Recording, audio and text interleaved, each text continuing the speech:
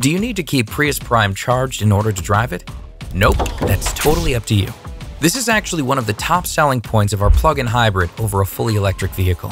When plugged in and fully charged, Prime has an EPA estimated driving range of up to 25 miles on battery power alone.